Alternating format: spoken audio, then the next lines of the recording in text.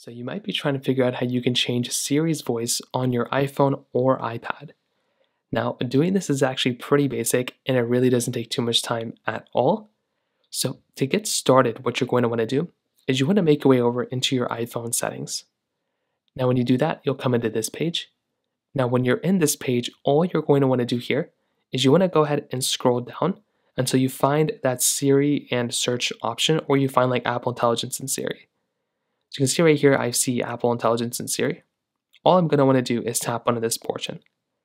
Now, if you actually take a look right here under Siri requests, you should see an option that says voice.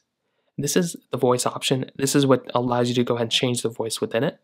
So all you're going to have to do here is tap onto voice, and this will allow you to go ahead and change up your particular, voices that you have inside of your particular phone. So now if you want to make it sound or like Australian, you can go and do that there.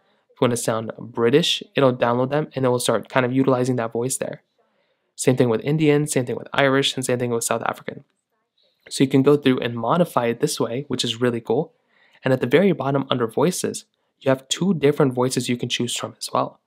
So you can go through and choose voice 1 or voice 2. So you have that type of capability right there as well. So you can modify that in that way as well, which is a really cool thing to do.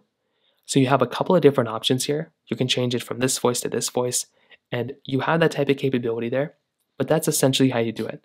And then after that, Siri will then change its voice everywhere, and that's basically all you're going to have to do. If you have any other thoughts or questions, please let me know in the comment section below. Hit the like button, that would mean so much, but definitely hit that subscribe button.